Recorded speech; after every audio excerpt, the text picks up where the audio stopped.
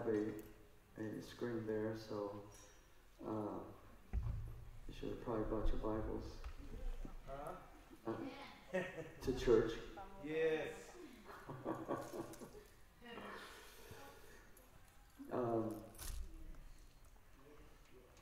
I was just thinking about, well, actually, what we're going to do is something a little different on Bible study night from now on. That we're going to be starting the same time, but we're going to probably be ending earlier, you know, just for the sake, because it's in the middle of the week, you got kids and stuff like that, and so we're going to, you know, just sing a couple songs, you know, unless the Holy Spirit moves in a different direction, that's, you know, we're going to let him, you know, but if it's the direction he's going to move for us in Bible study, we'll make it a Bible study for getting into the Word of God, and it tends to come out some deep stuff that you have. If you notice that, some deep stuff will come out, you know, and I'm a little bit more mellow when I'm ministering.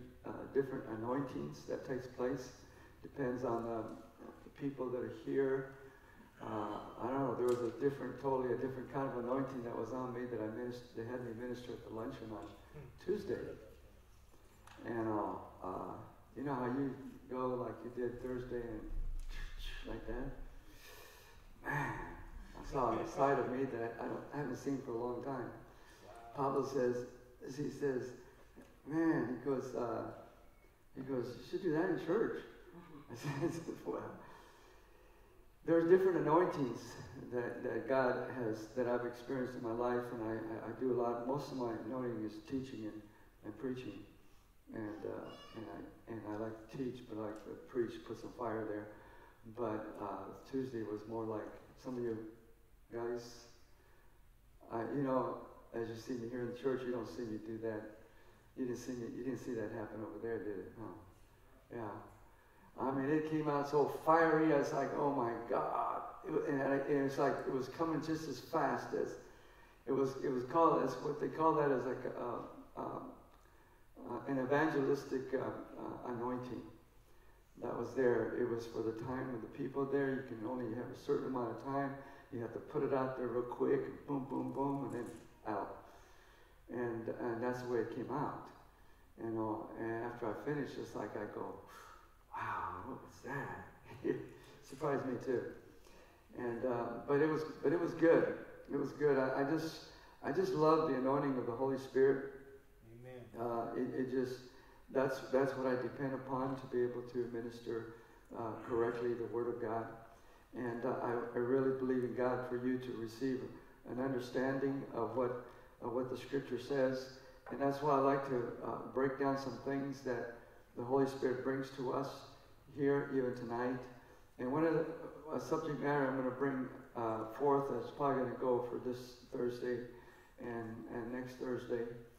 And we'll see, we'll go from there. But it's called the power of confession, to become.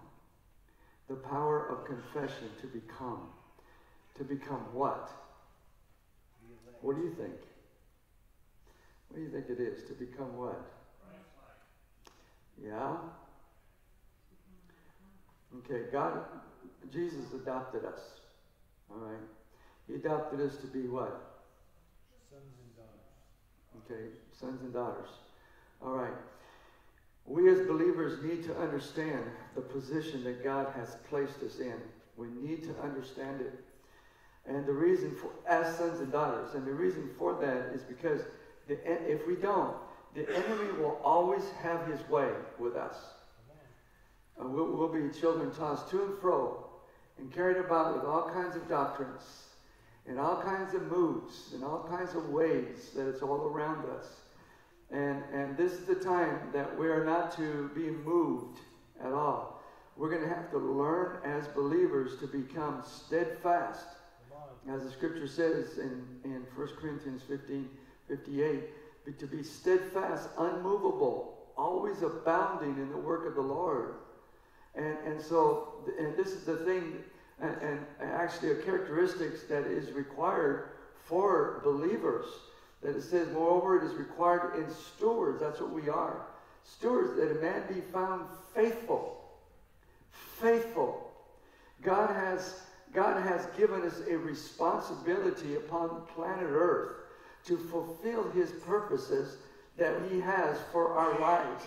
Each one of us has a purpose to fulfill. Don't come to church just to come to church. Come to church to receive and then find and locate what you have been called to do, because we're to be faithful to something. Come on. Faithful. And so what it is that God desires us to mature, to grow up. So I was ministering, teaching in my class this morning on discipleship training. And I teach on the discipleship aspect of it and what the qualifications are. And what that is that we've got to, a disciple is one that has to imitate. It has to follow. And the one we follow is vital for us to develop a relationship, a closeness, so we can follow effectively.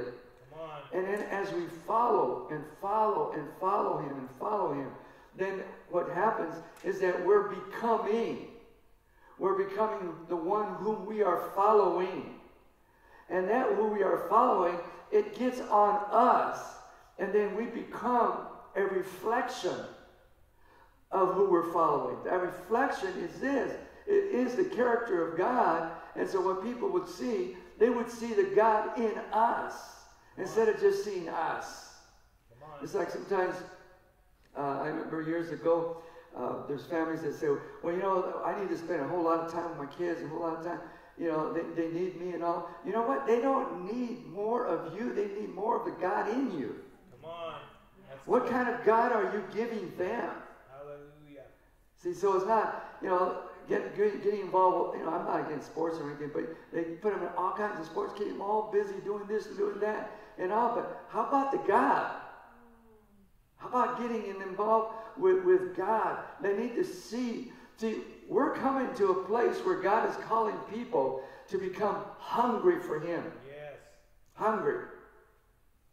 As I saw Tony come up here, your daughter, and it's like, I saw a whole bunch of youth doing that. I just saw it. It was like a glimpse. I just saw that. And then the word came to me, just standing there, the word came to me, I am making some adjustments. Just leave it up to me and just trust me. So don't try to make things happen. Just allow God to do what he is good at doing. Because unless God builds a house, we all labor in vain who build it. Come on. Right? See, so that's why it is so important for us that we need to get it together ourselves. We need, if there's things that is out of order, get it in order. Don't go and just say, okay, well, you know, one day I'm going to get it. I know what God's doing. I know how God's dealing with me. I know there's areas of my life that I need to straighten out. And, well, if you know it, then do something about it. Hallelujah. Because there is not a perfect time. The perfect time is when you are aware of it. Right. That's the perfect time. But that means something. That means that, as Jesus said, I'm going to give you the Holy Spirit. He's your helper. That means that if you are aware of what needs to change, the Holy Spirit is there standing by, waiting for you to make the move for change, because he's not going to do the work. It's him being the helper, as Jesus referred to him, helper. He is there to help us do what God's called us to become. Amen. Our transformation to live there is dependent upon the power of our confession. We can do one thing and say something else. Come on. I know my dad didn't know any better, but years ago when we were kids growing up, he would always say, do as I say, don't do as I do. Whoa. I don't know, some of you, have you had that growing up? You see some hands. Yeah, I'm not alone. You know, obviously, what talks louder is your life. So you say this, but you don't do what you say. And so what we follow is what a person does, especially as kids. We mimic them. Whether it's right or wrong, we mimic them. This is the reason why he said God tells us, even as disciples, he says this. He says, now, as he commissioned us, and he says, go and teach, make disciples out of all nations, and teach them to observe all the things that I taught you. Well, we teach by how? By example. Okay, we can't follow or we can't lead unless we learn to follow. Right? So if we stand in a place of leadership, then we need to learn how to follow. Parents, as you stand in a place of leadership for your kids, you got to learn how to follow the master. Because the master will help you to lead your family. Amen. Not the way you think. He'll also reveal unto you what your kids are called to do. You'll be able to locate what their giftings are, and then you'll be able to come alongside to help them in their giftings. Amen. Now, our transformation, again, is dependent upon what we say. Because what we say is where we will go. Our bodies, research has already said this, that our bodies respond to what we say. If a lot of negativity comes out of your mouth, your body will release negative chemicals, which is poisonous. So, most of the reasons that takes place of our sicknesses and diseases is due to the fact of what comes out of our mouths. Wow. It's quiet. Scripture says this in John chapter 1, verse 12. We're familiar with it. But as many as received him, to them he gave the authority. He gave the authority. Or the right. Say the right. Right. Okay, so he gave us the right to become children of God to those who believe in his name. Okay. Children of God, that means that if I'm his child, and I'm a man, I'm a boy, I'm a male, therefore makes me his son. If you're female, that makes you his daughter, right? So now, we're sons and daughters. He says, he has given us the right to become.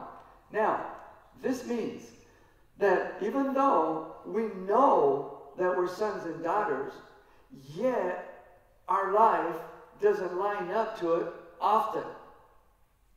Because when fear comes, or our insecurities come, or our doubts come, and we wonder, why did God allow this to happen? Then what we're doing is that we're questioning our relationship with him. And we're not really sure about our sonship and our daughtership. We're not sure about it. This is the way God wants us to be. When a child comes into the world, they grow up 1 year old, 2 years old, they don't worry about food. When they're going to get their next meal. They don't worry about bills. Right? And what does Jesus say that what the kingdom of God is made up of? Children. All right. What are we to be? We are to come to God as a child. What is that? It's like childlike faith. Kids will believe anything you say. I used to tell my kids, I was invincible, playing around, of course, but they actually believed it. I says, during that time, there was the Incredible Hulk, kind of thing. So I'd get them both. They're about, 2, 3, 4 years old, and I'd pick them up by their pajama. My wife would put on the pajamas with feet on it, so it was a thick pajamas. And so I'd pick them up, and I'd say, look at this. And I'd pick them up like that. And I think my wife took some pictures of that, And they really believed it. It's because they're little. They don't know any better. that I was invincible. Man, I was tough. I was strong. You know? And so some of that stuff was a little imbalanced too, because, you know, I still had a lot of flesh in there that God was still dealing with in my life. You know, but it was a lot of macho type of thing. And I wanted my son to be a macho type of guy. And so when I would get down on the ground sometimes and I'd play with him and fight with him or something, and I'd hit him in the face or something like that, not hard or anything. Then I'd tell him, come on, hit me. He would hit me, get used to it and stuff. Next thing you know, he goes and gets some of the kids, you know, that are visiting and stuff, and family members, and he goes and beats them up, you know, and it's like, oh, shoot. Think it's all right, so I realized, hey, you know, what are they doing? They're just believing. They believe it's all right. They believe it's okay to be that way and this and that and all. You know, and it's like, and I have nothing to do with how he turned out at the end. I'm not the end. It's still not the end. He's back. He's out of gangs and stuff like that. But the thing is that this is what I'm trying to get at, is that we've got to mimic our Father. Amen. We've got to keep ourselves in the place of sons and daughters. That I'm a son. Okay, so now, that means that I don't have to worry about if he's going to take care of me or not. I don't have to worry about if my bills are going to be taken care of. I don't have to worry about if I'm going to have enough money. I don't have to worry about it. I'm going to trust my Father, because in that place of trusting my Father, he's going to give me peace so I can see what I need to do on my part to make money, to get a job. See, because when we are worried, we can't see clearly. Then we start operating out of desperation. And you know what? You don't want your kids to worry. Little kids to worry. You don't want them to worry. But oftentimes, adults today, and I see so much of it, they damage their kids.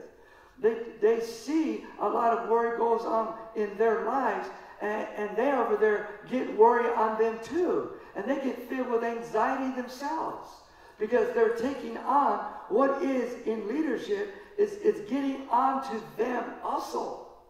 And they're finding out that a lot of children are experiencing stress that wasn't that way years ago among kids. Now it is on their kids. Now kids are experiencing different kinds of sicknesses and diseases at a young age. But it's stress related, coming from leadership.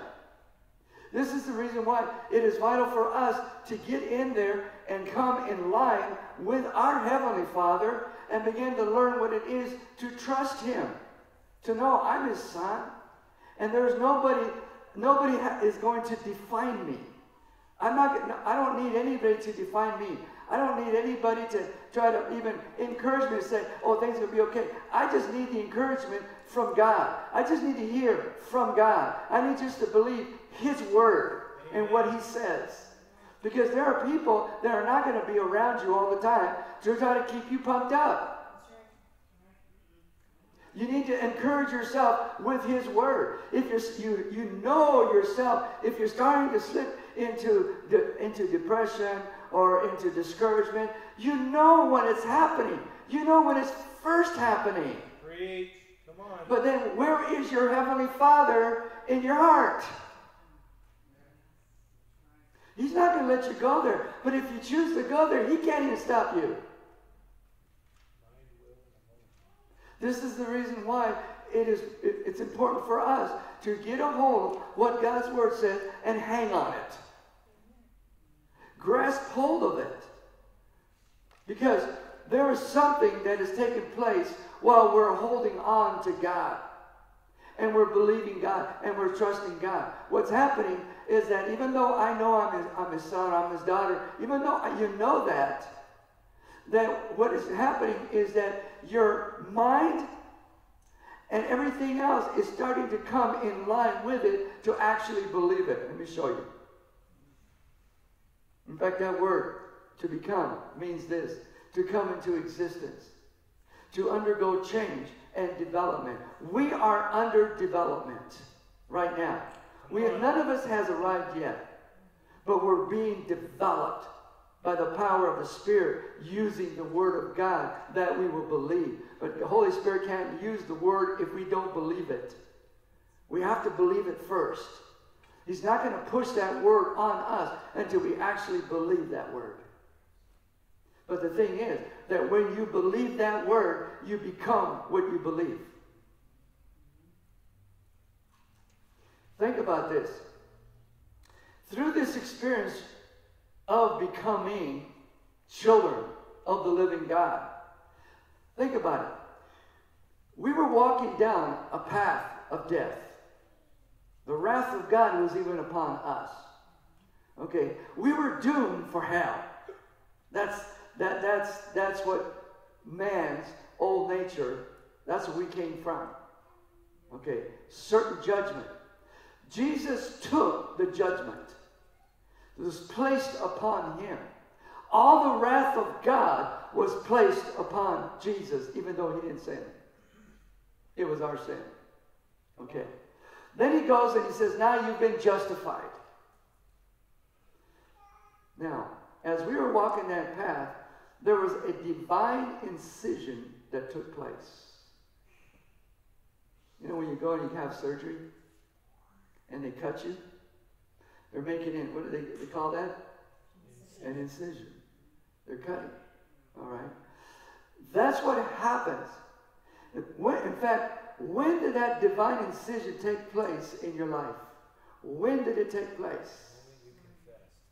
The moment you what? Confessed. The moment you what? Confessed. You're right. Now you're starting to doubt. Okay, all right. I was waiting to hear somebody else. Yeah, all right. The moment you confessed. Okay, why? Because God's word says that whosoever shall call upon the name of the Lord shall be saved. It's for who? Whoever. Jesus died for the world. And who's in the world? Yes, people. All right? So the opportunity for every person to get saved is there present. But not all will be saved. Why? Because they do not confess. But they don't confess because they do not believe. Now watch. Scripture, Romans 10, beginning with 8. I think about this, that the moment I confess that Jesus disrupted my life, the moment you confess Jesus disrupted the direction that you were going. Come on. We were going down the path of destruction. The moment we confessed Jesus, the path, you changed direction. You made a 180-degree turn, and you started going down, instead of the path of destruction, the path of what? Righteousness. Yes, the path of life. See, narrow is the way that leads to life, and few go there. But yet the whole world has an opportunity to be saved. Come on. But yet it says, broad is the way that leads to death and destruction. And many will go there. That means that's without number. That is sad. That's sad. But why is it? Somebody asked a question in my class, and they said, well, doesn't it say that many are called but few are chosen? I said, the only reason why, if you look at the context of it, the only reason why it says few are chosen is because not all are willing to give up their old life. Come on. They're not willing. You can't add God to your life that you're living. You can't add to it. There are those in India, from India, they worship 300 million gods. And you know what? If you bring Jesus to them, they'll add Jesus to the picture. And what you have to do is that you have to tell them they have to deny all those gods. Any God that they believe, they have to deny it.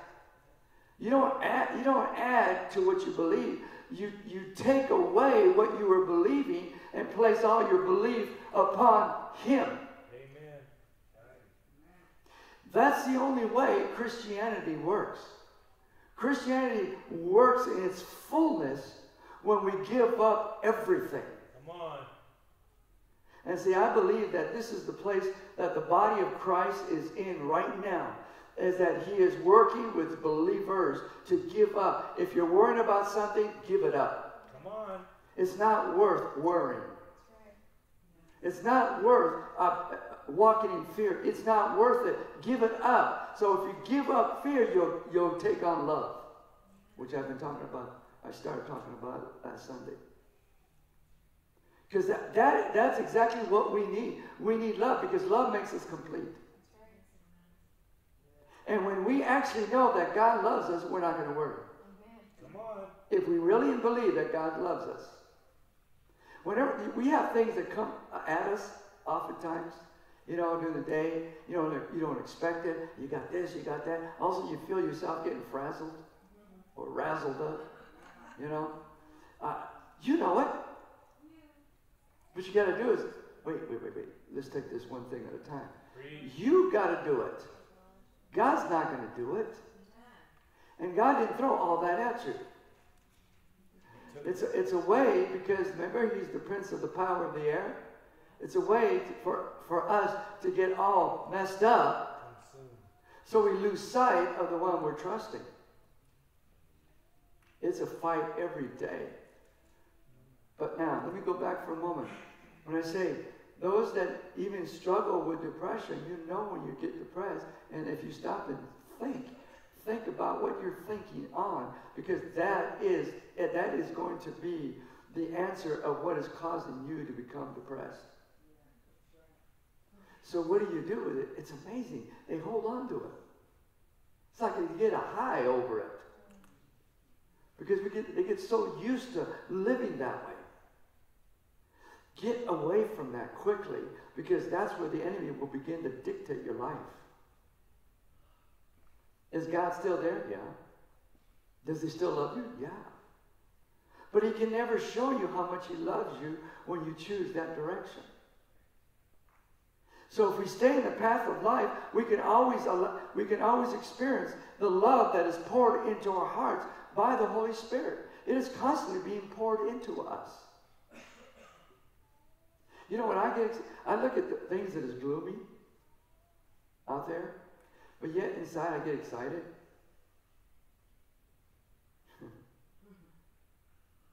Why do you get excited? Because nothing gets past God. It's not something that, whoops, I didn't expect this, I didn't expect that. Okay, I got to come with another plan. No. God already has a plan. It's already set in place. The Bible says that He laughs at those that think they got it all together. He says that because you don't trust me, sudden destruction will come upon you. Read Proverbs chapter 1 says it. Now watch. What is the word? Verse 8. The word is near you. Where is it? First of all, it says here, according to the scripture, the word is near you, in your mouth. It's in your mouth. And in your heart. What is it? It's the word of faith. The word of faith. Not the word of doubt, but the word of faith, which we preach. Okay. I'm preaching to you, not words of doubt, but words of faith that you can actually feed off of. What is that for? To get into your heart so you can believe it, so it can come out of your mouth, because out of the abundance of your heart, your mouth will speak. Right? So you fill your heart with it over and over again, which a few weeks ago I ministered on meditation. Meditation over and over and over again. What? To get it into our heart. So the Holy Spirit can write it in there and plant it so it can bear fruit. So that way we can talk right. So now, if you want to know where your heart is at, listen to the way you talk, conversations that you have. And you can actually hear yourself talk words of doubt, words of fear. And oftentimes you may say, oh, I shouldn't have said that. Okay, so we made a mistake. God's not going to condemn us for it. But one thing we need to do is that, it's not quite set in my heart yet. I need to get it set in my heart so what will come out of my mouth is not a whole bunch of cuss words. Right? You know, if you have problems with cursing, okay, realize if you come to God, things are going to change around. You know, it takes some time to change around. But the only thing is that if you have problems with it 5 years from now, 10 years from now, then there's something wrong with receiving the Word. Because the Word will transform you and transform the way we talk. Are you getting nervous? Good, you're talking right. I don't recall, I'm not saying I'm better than anybody, but I realize that one thing is that even if I stub my toe or whatever, you know, or, you know, things are happening intense and stuff, I've not had any of that stuff come up for years and years and years. Why? Because I'm filling it up with here, right here. Just coming and filling it up. I may say something like maybe, shoot. Okay. Oh man, that hurt. You know, but I'm not cursing. You know, I'm not blankety blank blank blank. What is that thing being in the way? Why'd you put that in the way for? No. Oh. But see, what comes out of our mouth is for us to be able to identify what needs to change inside of us. Did you hear that? It identifies of what needs to be changed. See, that's why I thank God that through the changes and the process of change that takes place, that God is not condemning me. God is not putting me down for the things that I'm going through. God just loves me and loves me. And, you know, you may beat yourself or you may get upset with yourself, but you know what? If you stop and think, God still loves you, you're still His son, and just encourage yourself that you're His son, you're His daughter. Encourage yourself with those words, and you know what? All the negativity will go away. Amen. Praise the Lord. Now watch. He says that if you confess with your mouth, you confess with what? With your mouth. And the Lord Jesus, and believe in your heart that God raised Him from the dead, you will be saved. For with the heart one believes unto righteousness, and with the mouth confession is made to salvation. Now watch. It says, for with your heart one believes and unto righteousness. That word righteousness is who we are. That is our position.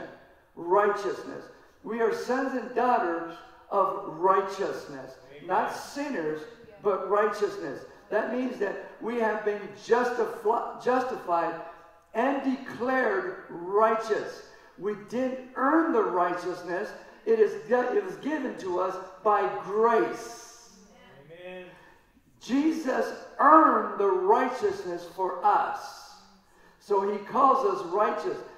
Abraham received righteousness when he said, when he declared Abraham, he believed me, so therefore I declare him righteous. Right. He believed what God said. He believed Him all the way. As a matter of fact, when God told Abraham, leave your city, leave your town, leave your place, that means he had to leave a big portion of his family. Because in that area, there was idolatry. And He says, leave that place, and I'm going to give you a place to go. Abraham went with not knowing. He didn't go and say, well, God, you got to show me. You got to show me your plan. You got to show me where it's at. You got to show me what you're going to give me. Are you sure you're going to give me? Let me put a fleece out there. He didn't do that. Come on. He believed God. Then when He told him you're going to have a son, he believed God. He didn't doubt God. Even though he went through some of the challenges. It was a lot of his flesh, but he still continued to believe God. We go through the same things of the challenges of our flesh, but as long as we keep on still feeding our faith, that we will believe it and we will rise above and we will begin to fulfill our righteousness, our right standing with God. When we believe God, God declares us righteous in right standing. We are in right standing with God. That means that as long as I'm walking in right standing with Him, God can fulfill what He needs to fulfill in my life. Amen. To bring about the changes so I can learn to become who He is. Amen. So that's why I've got to keep my mouth right. But the only way I can keep my mouth right is that I've got to line my heart up with His Word, so out of it will come His Word. Amen. Because remember, His will is His Word. So if so many Christians have said, I need to know the will of God, I need to know the will of God, but then they don't even do what they're supposed to do, and that is to meditate upon God's Word and get that Word inside of you so you can be a fulfillment of His will, so then you can say, Father, not my will, but your will be done. So each day, you step aside and say, God, I'm here to fulfill your will. Next day, I'm here to fulfill your will. God, I've been created to be a fulfillment of your will. Amen. But the thing is that we're going to receive benefits out of it too. Well, peace, joy, love, man, well-balanced life, soundness of mind. When everybody's flipping out, that I get that experience, soundness of mind, well-balanced, no fear. Oh, come on, you got to live we don't live in that kind of a world. Well, that's right, we don't live in that kind of a world because we come from the kingdom. Amen. Jesus says we're not of this kingdom.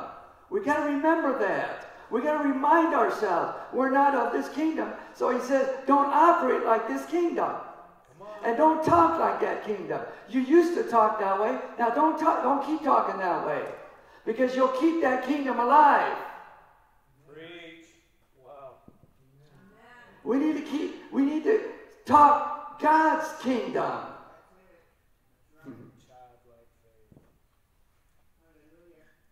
That's what brought salvation to us.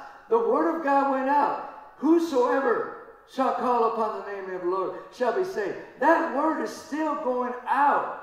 Hallelujah. To the world. It's been going out thousands of years. It's been going out like that. And it's still in the air.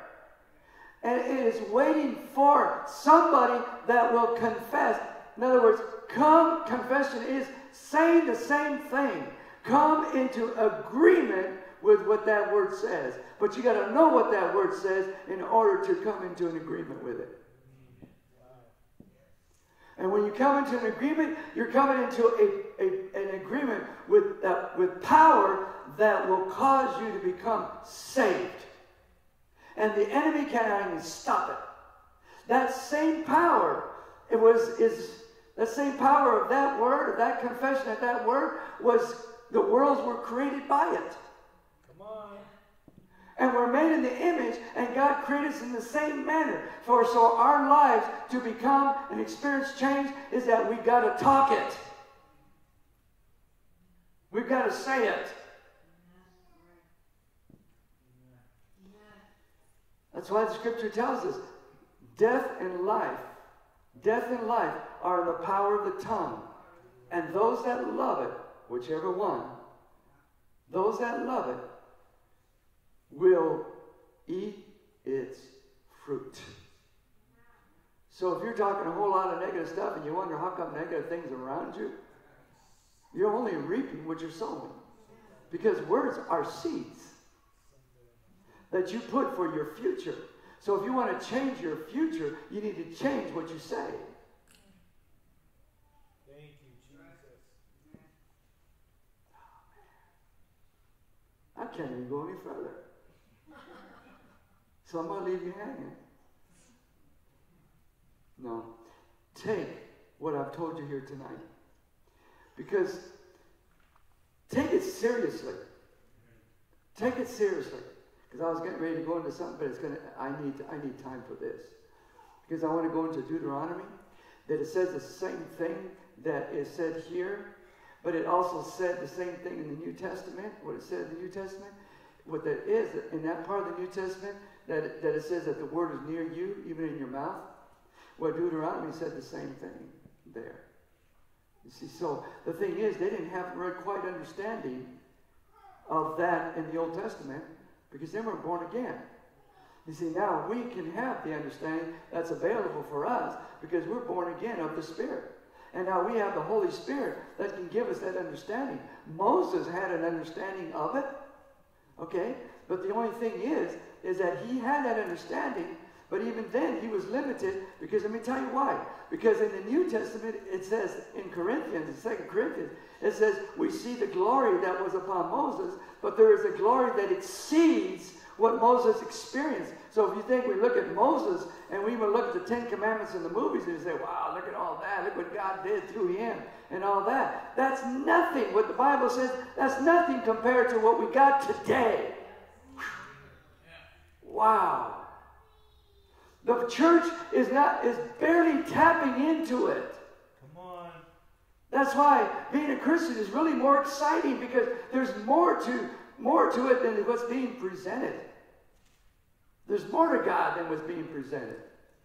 There's a lot to know about God. When I went through things in my life, and I went through the difficulties in my life, you know what? I found another side of God that I didn't realize. Even though I preached about it, I talked to others about it, but yet it became real to me. And that was his love and his mercy and his grace. I saw that side of him yeah, I preached it, but now it became so real to me. Why? The only time I was able to get that is when I went through the hard times in my life. The only way you're going to get to know God in his fullness is that you're going to have to go through the hard things. Because going through the hard things is where our flesh dies. Come on. See, fire purifies.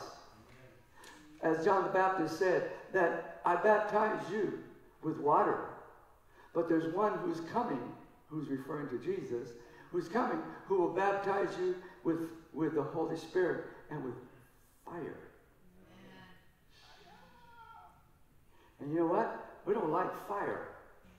But the Bible says that when you are purified, and we're purified and we stay there until there is a reflection of that gold, the triangle of faith, reflection, and what we see is a reflection of who God is. But we go through the fire until we see that. Amen. You know what the jeweler has to do? He has to purify before he puts it together and all. He has to go through the fire and burn it and burn it and burn it until there's reflection. That's what God does with us. We burn. That's why the children of Israel, that's what God wanted to do with them. And that's why they went around the corner. Yeah, they went around the wilderness over for 40 years because he was trying to fire. He had the fire, trying to burn it out of them. He tried to burn Egypt out of them. Come on. They still had Egypt, and he took them out of that. And so many people have their past life, and they feed on it. And sometimes, some of you guys out there in mission, you guys, if you give testimonies, man, don't dwell on your testimony. Dwell on what God's done to bring you out of. Amen. Don't elevate your testimony and say, well, I did this and I beat this guy. Seems like everybody at the mission has been all fighters and they beat everybody down. They're all tough. So, oh my God, they're all tough. You know, I don't lose a battle. Wow. I guess there's a lot of, you know, because guess what? You're human, you're flesh, you bleed, you're hurt, same as anybody else. We are invincible. You know, the only one that's invincible is the God that we serve. Hallelujah. Praise the Lord. Amen. Hallelujah. Okay, stand to your feet. Did you get something? Okay, what'd you get? Yeah. Change your talk. Yeah. Change your talk, walk your walk. And your body will eventually line up to it. Praise the Lord. And don't struggle with the same thing over and over again. And be here next year and still struggling with the same. Don't do that. You're doing an injustice to yourself. God, because we're always being changed from glory to glory. There's change taking place all the time. Praise the Lord. God's moving. Get in the move with Him. He's moving. Don't be left behind. And fear and doubt will weigh you down. Get out of it. Get free from it. God has brought us out of Egypt into the promised land. A land flowing with milk and honey, with all the blessings. Father, we just love you. We thank you. We praise you. We honor you, Lord. Thank you, Father God, for the privilege that we have, that we get to serve you. That we get to confess the same words that you have given to us. We get to confess those words. And also, too, we get to experience the power of those words that will make a difference in our lives so we can continue to become more like you, Father. Father, I pray and believe, Lord, for every person to get this deep within their spirit. Holy Spirit, get on them. Let it become real. Quicken them. Make it alive in them. So they will begin to walk this out and speak those things that you say to speak, because those are words of life. We thank you, Father, and we give you praise for what you've done in Jesus' name. Amen. Amen.